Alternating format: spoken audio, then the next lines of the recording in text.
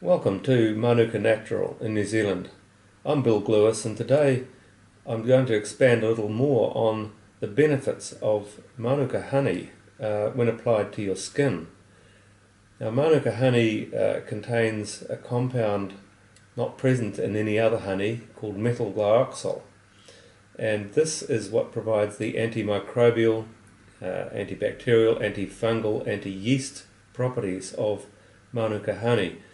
And it comes in various grades depending on the concentration of Manuka flower or Manuka nectar in the honey. So the high quality grades contain a special rating called UMF, or Unique Manuka Factor, and this starts at 5 plus.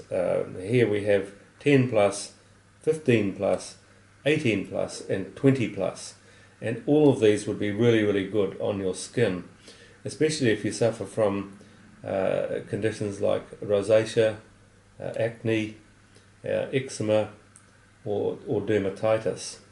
These honeys can be applied as a mask. They can be left on your skin, on your face, or any other part of your body for that matter, for several hours, even overnight if you wish, and then just washed off with just a mild soap and water or a cleanser. So if you suffer from any of these sorts of skin conditions, give Manuka honey a try, because I think you'll find that you'll benefit immensely from this.